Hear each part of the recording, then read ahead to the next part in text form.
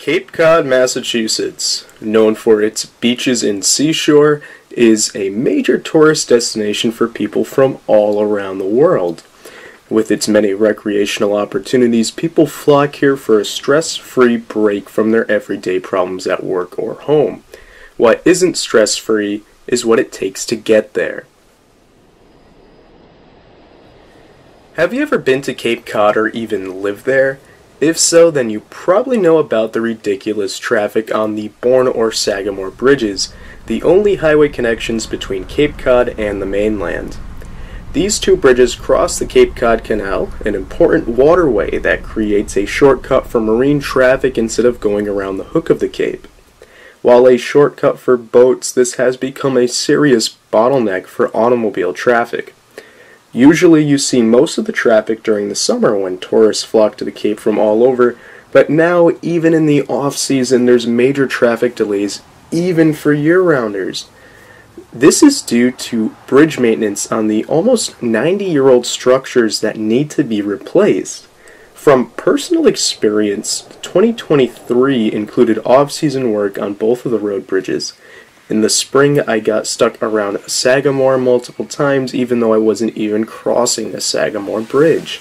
Traffic was backed up into Sandwich on Route 6A, and it was terrible just to go a few miles. Once again in September, more bridge work, this time on the Bourne Bridge, took place. This work, planned to stretch into November, closes two lanes, creating backups in both directions. While I'm not on the Cape daily, my several visits to the area over the past month or so have been affected by this traffic, even if I don't cross the bridges. Whether it's been backed up down Main Street in Buzzards Bay or either side of the bridge on Route 25 and 28, it hasn't been pleasant. Maintenance on these 90-year-old bridges is necessary, and you certainly aren't going to do the major work in the summer, so the locals end up dealing with the traffic almost year-round. Now, what could possibly help alleviate a portion of this traffic year-round? Well, some think buses, which do help by decreasing the total amount of cars on the road, are the answer. While they may technically be an alternative mode of transportation, they do get stuck in the same traffic as everybody else who is on the road. So they help, but they have their shortfalls. So, now what happens when there's an emergency situation, like an evacuation or a natural disaster? What about when traffic comes to a complete stop on the roads? For example, recently a truck broke down on the Bourne Bridge that had lane closures already, so that messed things up, and that's just one truck blocking traffic in an already tight bottleneck. What happens when something worse happens? Now imagine an alternative mode of land transportation that crosses the Cape Cod Canal and already exists in some form, and doesn't get stuck in traffic. Yeah, it exists and is called trains. The railroad bridge over the canal already exists too.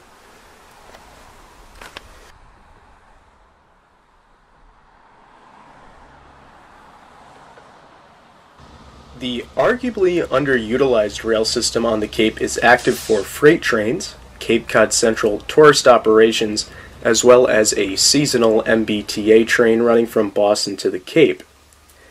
There are 3 lines on the Cape, including the Cape Main that runs all the way from Boston to Xiarhos, and the South Dennis branch that runs from Yarmouth Junction to Yarmouth Transfer Station, as well as the Falmouth line that runs from Bourne to Falmouth and the Otis Air Force Base / Joint Base Cape Cod.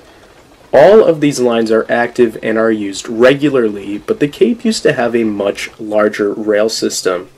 The Cape Main extended all the way to Provincetown with a branch to Chatham, and the Falmouth line extended south to Woods Hole.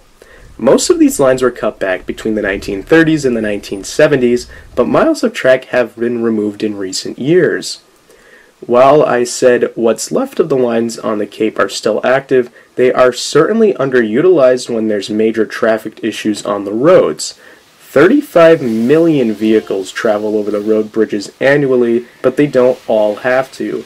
In my opinion, bolstering the Cape Rail infrastructure as well as first and last mile bus and truck connections is the answer to Cape Cod's traffic issues.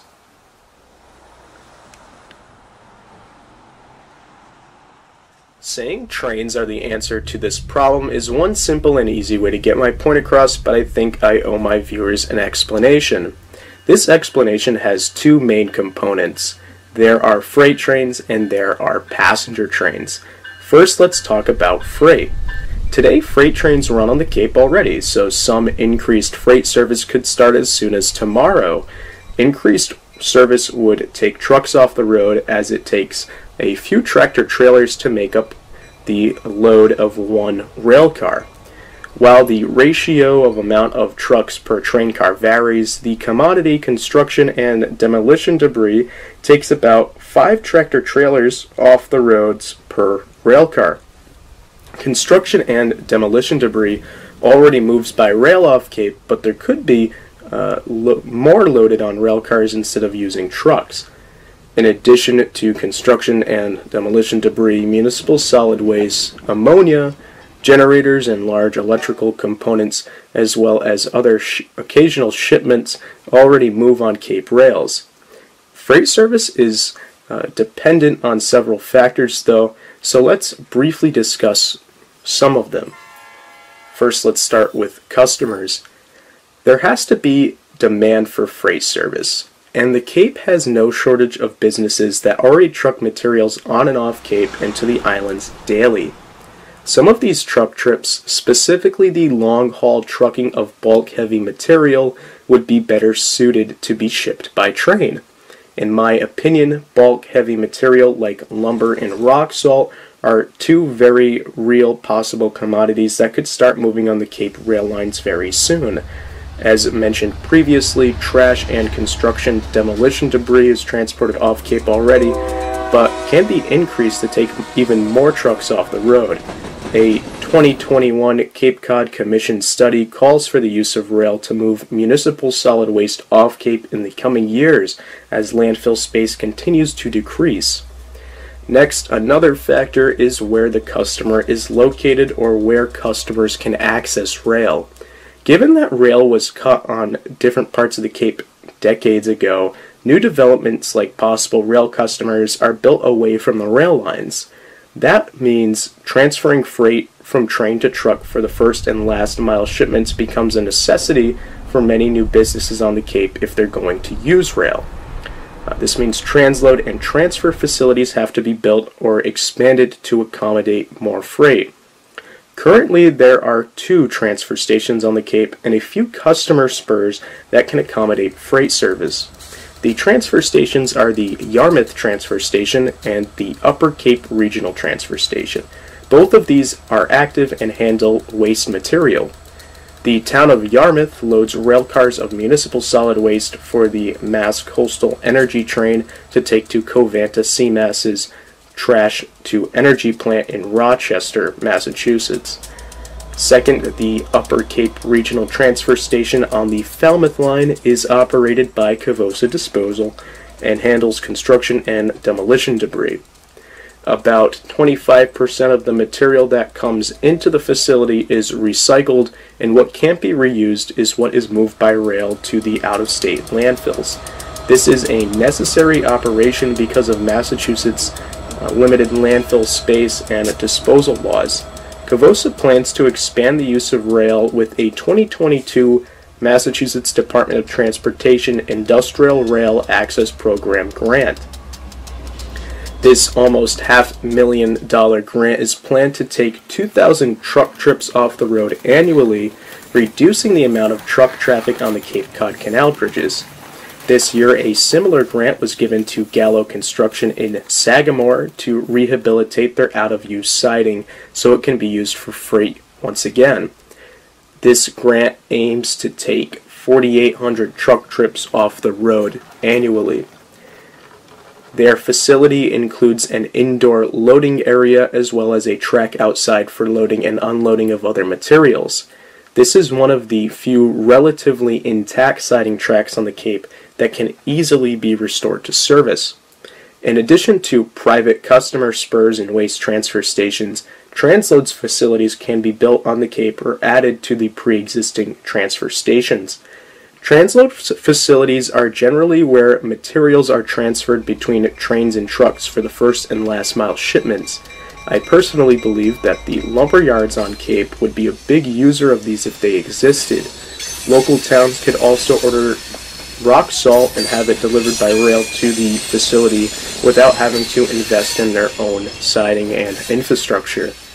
During the future construction of the road bridges over the Cape Cod Canal, cement and steel products could come in by rail. Scrap material from the demolition of the old structures can be sent out by rail as well. This would be extremely helpful because traffic will be backed up because of the major construction. There's a number of other commodities that could move through the transload facilities, but I think you guys get the point that they would be very useful. While there's other factors to take into account, I'll go say one last thing about freight. There needs to be space for increased freight traffic. While the current rail infrastructure can accommodate more freight traffic, if there was ever a major increase, more storage tracks would be needed. With the cutback of rail over the past several decades, old sidings and yards where rail cars could be stored have been removed or reduced in size. Some of these long removed storage tracks would need to be put back in place to put cars before and after loading and unloading. One example of rail going back in place to accommodate more traffic is the South Coast Rail project. The passenger rail project displaced some freight sidings, so the Middleborough yard was expanded and 2 other freight sidings in Taunton and Attleboro are being built.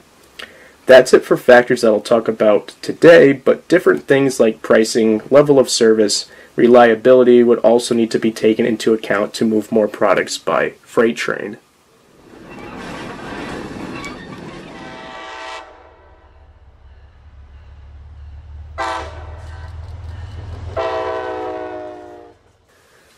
Now on to part 2 of my answer to Cape Cod's traffic issues, that being passenger rail.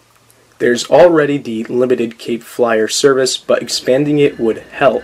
By expanding, I mean adding another round trip midday would help with flexibility for tourists and riders who may need it on the weekends. Currently, the Cape Flyer's trip between Boston and Hyannis takes about 2.5 hours, but that time can be cut down. The track between Boston and Middleborough is the MBTA Middleborough-Lakeville line, so speeds are up there, but south of Middleborough the speeds drop down. Middleborough to Buzzards Bay is mostly about 55 miles per hour, but the rest of the way to Hyannis is 30 miles per hour. By upgrading the tracks and installing welded rail, the speeds could be brought up to about 60 miles an hour in some spots. Now, I wouldn't stop at upgrading the rail and tailoring the train system just for tourists. There's year-round residents on the Cape that would need reliable service as well. Commuter Rail is the answer to that, with several trains a day, year-round, and on both weekdays and weekends. Running a few trains at peak hours, even just for a start, would be helpful for residents who need to commute to and from Boston or anywhere in between. It would also help people coming onto the Cape from the mainland. As of right now, a bus service does operate to Boston from Cape Cod points, but as I said earlier, get stuck in traffic with everybody else on the roads. Another current option exercised by Cape residents is using the commuter rail in Middleborough and Kingston, but that means they still have to fight bridge traffic to get there in their car. Now let's say you'll never use the train because it doesn't go where you need to go. It can actually still help you. With more people and freight taken off the roads and canal bridges, traffic would flow more freely, allowing you to drive to where you need to go with less traffic. That's because more people would be on the train, and that means less cars are going to be on the road. It's all about relieving pressure in the bottleneck, so any less road traffic would be helpful. To make commuter rail happen on the Cape, the current rail infrastructure would need to be upgraded. As I said earlier, currently the on-Cape track is 30 miles per hour jointed rail, so it would need to be replaced with continuous welded rail that would allow for increased speeds and a smoother ride. Signals and positive train control would also need to be installed, along with better warning signals at public grade crossings. Stations would need some help as well. While they accommodate a limited number of riders for the Cape Flyer already, they would need to be expanded for fast, reliable commuter trains. Currently, the Cape Flyer stops in Wareham, Buzzards Bay, Bourne, and Xiarhos.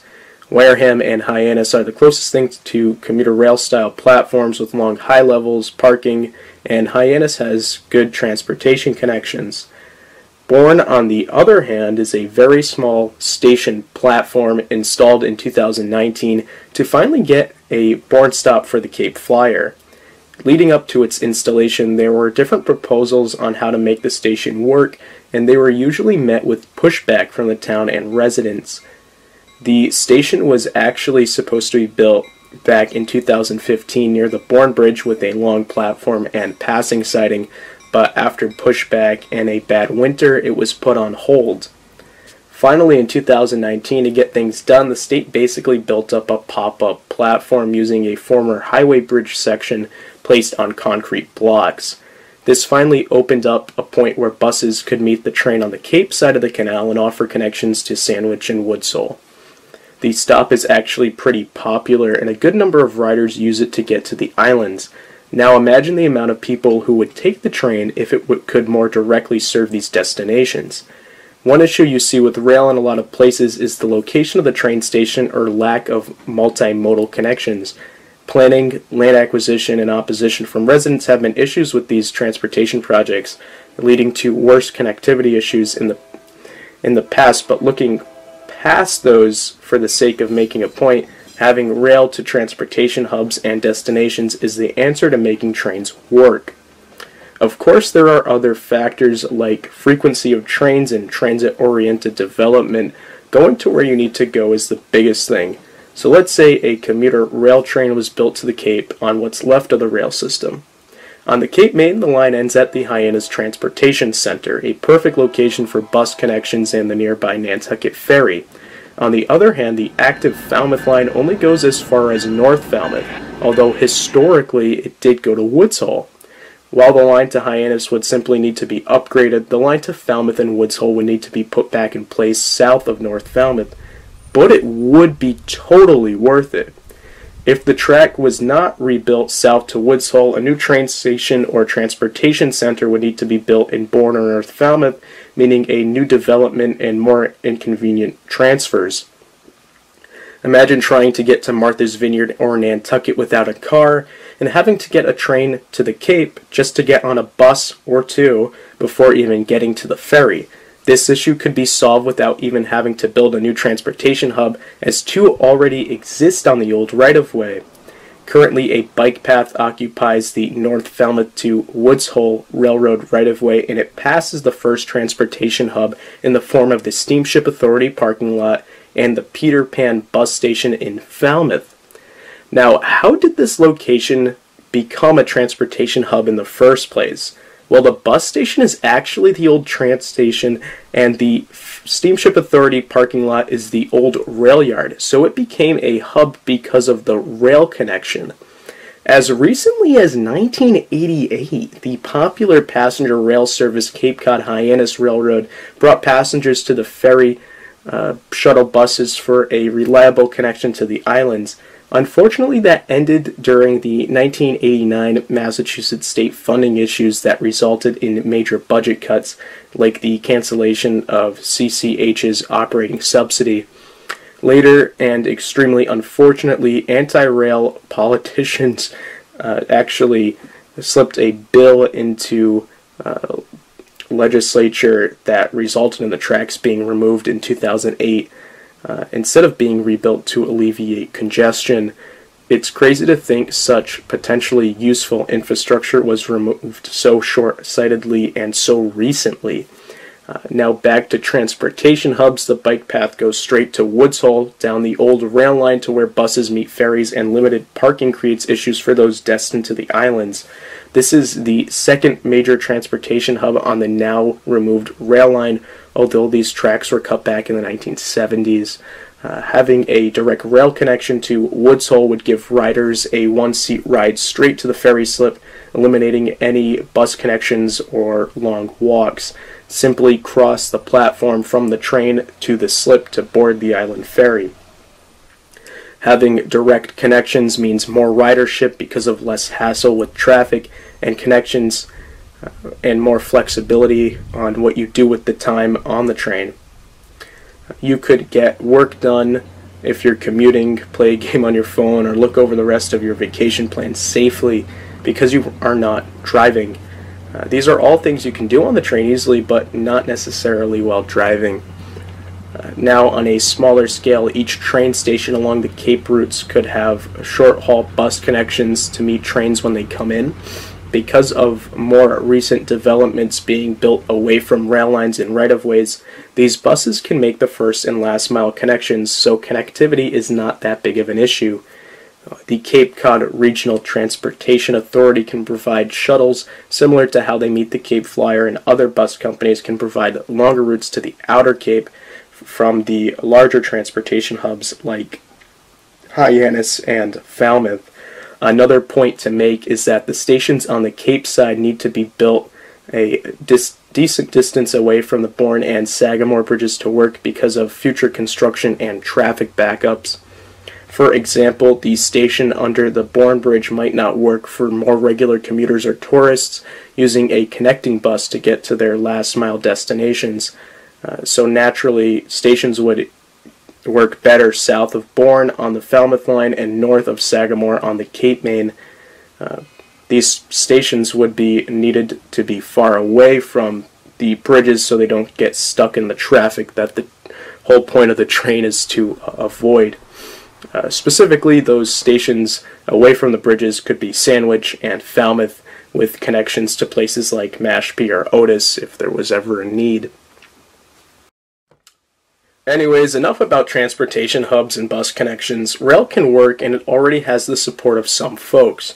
That's why a group of Massachusetts state representatives representing different parts of the Cape have teamed up to push a bill to restore regular passenger rail service to the area. Announced at the end of August by Falmouth's Rep. Dylan Fernandes, the bill calls for the restoration of passenger rail to Buzzards Bay first, then studying the feasibility of Cape Side passenger rail. This study would look at bringing trains to Bourne, Falmouth, Sandwich, Barnstable, Yarmouth, and Xiarhos on both the Cape Main and Falmouth lines. Interestingly enough, the legislature refers to the Falmouth line as the Woods Hole branch, so perhaps somebody has something in mind. Now, for all this to happen, the rail on the Cape needs to be preserved for future use. As recently as 2008, the track to Falmouth was removed in an extremely short-sighted move so a bike path could be extended, so stopping any further track removal is necessary. At this point, all of the lines remaining on the Cape are active and used, and there's nothing else unused to prune.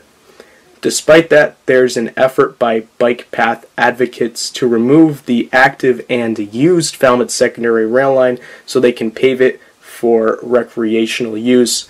This is a crazy proposal and would stunt any future growth of the rail system and any hope in relieving traffic heading towards the Woods Hole area. I have more videos on this very topic linked on the video and in the video description, so be sure to check those out. There's a call to action on these videos where anybody who supports rail can send an email to state representatives to voice their opinion. The contact information and template email to send is listed in the video description if you wish to voice your opinion. Also, similarly, I have supplied a template email and my contact information for state reps pushing the bill for commuter rail to the Cape. I want my viewers and supporters to write to them in support of the Cape Rail proposal as well as preservation of the Falmouth secondary rail line. By letting them know you want rail, it helps the cause and gets the word out that people want to see this happen. If we don't voice our opinion to save the rail and expand it, then we won't get alternative transportation, nor will we solve the Cape's traffic issues. In conclusion, trains are the answer to alleviating traffic on Cape Cod for both freight and passenger services. They are the key to a more sustainable future, as railroads are the most efficient way of moving heavy freight long distances and can move masses of people as well. With a well-planned and upgraded transportation system, trains can work and more cars and trucks will be taken off the roads. Reduced strain on the current road bridges would help with the future maintenance of these structures until they are replaced, and hopefully lessen the possibility of catastrophic failure. Without rail service in place, the failure of either bridge would cripple the Cape, so having rail as an option would help immensely. Thanks for watching this video, even if it's a little different from my usual content. If you like this type of video, let me know in the comments, and you'll see more like this in the future. Also, be sure to voice your opinion by using the email templates and watch the other videos about the Falmouth Line situation on this channel. Stay tuned on the South Coast Rail Videos YouTube channel for future updates on what's happening in the rail world in this region.